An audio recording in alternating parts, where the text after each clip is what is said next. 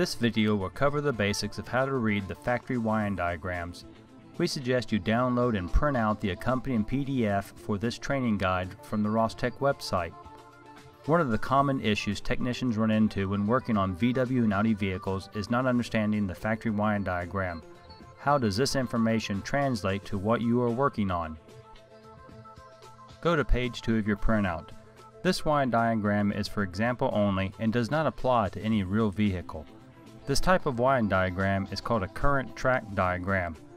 Let's build this up in small steps. On page 3, there are numbers 1 to 14 across the bottom. These are the current tracks. These track numbers represent vertical columns. Continue to page 5.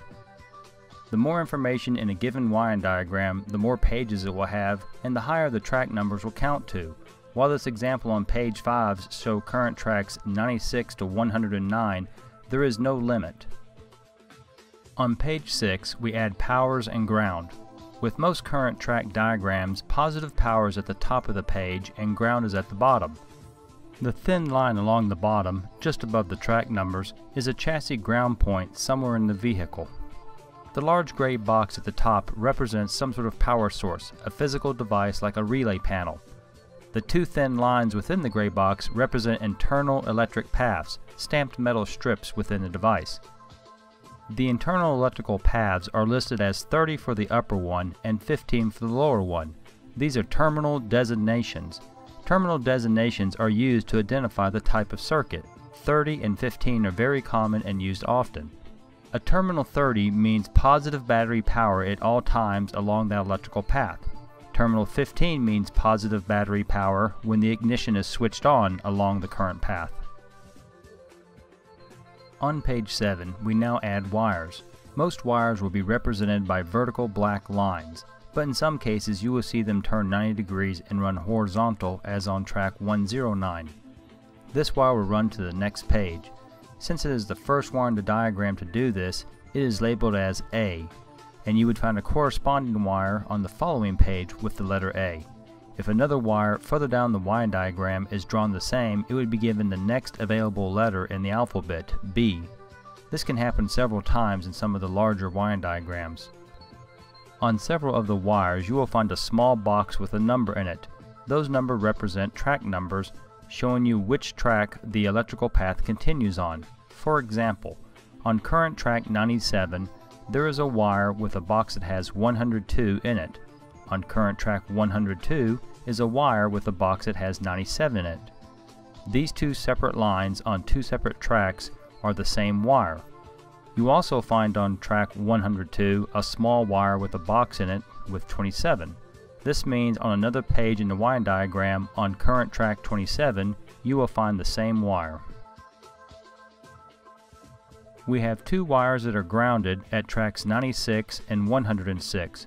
They are tied to the line along the bottom that represents the chassis ground. Each ground point is assigned a location number that is inside of a circle. The legend will give some indication of where these ground points might be found. Most ground points like this will be a threaded stud. On track 104, we have another number in a circle. Notice the thin line joining the wire in track 104 to 106. This is a weld point. A weld point is where one wire splits into several wires, or several wires are joined into a single wire. Again, the legend will give some indication of where a weld point is located.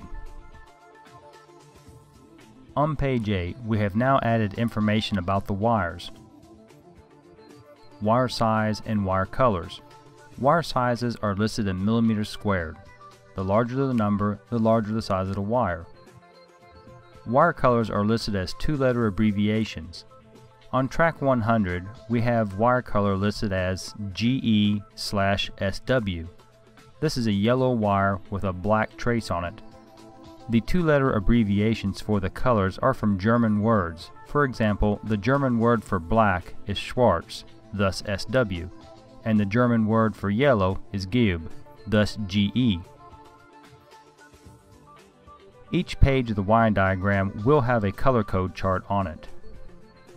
On track 96, we have added an internal connection. The thin vertical line is tied to the thin line that represents terminal 15. We have also added the schematic of the physical terminal that is crimped to the end of the wire. As shown, the female terminal is crimped to the wire and the male terminal is with the gray box. So as the information is showing, a 2 mm wire, red with a yellow trace, is connected to terminal 15, thus should have battery voltage when the ignition is switched on.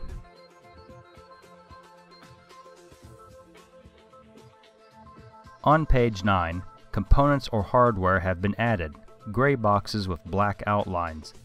Sometimes a component may not fit onto a single page of a wiring diagram. When this happens, the black outline will not be complete and an arrow will point away, indicating that the item is continued on to the next page. Inside the gray boxes will be wiring schematic symbols. A PNP transistor means this item is some sort of control module. Tracks 104 to 106, the hardware has two symbols in it, a variable resistor and a motor, thus different type of electrical components housed in a single device.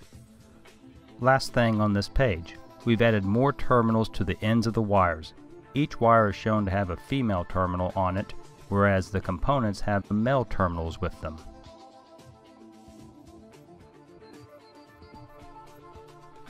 On page 10, the components have been identified. All electrical devices in VW and Audi vehicles are assigned a component locator, a letter followed by numbers in a box. Each electrical item in a vehicle will have its own unique component locator. Even if there are identical electrical devices such as fuel injectors, each one will be assigned a specific component locator based on its location. The legend will give a description for each item listed on a page. We have also identified the positions of the wire terminals: T16/4, T14B/6, T4C/2. Let's break down the T14B/6. T is for terminal housing, the plastic shell that the wires are fitted into. The 14 tells us the terminal housing has 14 positions. The letter B means there are at least two other 14 position terminal housings in the vehicle, T14 and T14A. If there is another 14 position terminal housing, it would be T14C. The /6 means the wire is in position number 6.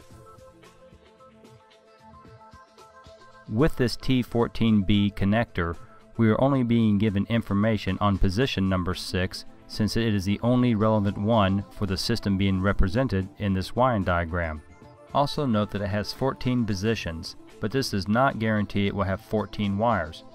It is not uncommon for a terminal housing to have empty positions, or in some cases, two wires fitted to a single position. Terminal housings will have numbers molded into them to help identify wire positions. The legend may give a location of a terminal housing. On page 11, the last step to complete this page of the wiring diagram. Information to identify what kind of vehicle we're working with, a new beta for training purposes, the wiring diagram number and page number, wiring diagram number 9, page 12, and a listing of what components are shown on this page. This concludes part 1 of the video for how to read wiring diagrams. Part 2 will go into a more advanced theory and operation, other big words, and filling in space here. Also, I don't really speak German, so when I try to do yellow and black and screwed it up, cut me some slack. I'm a hick.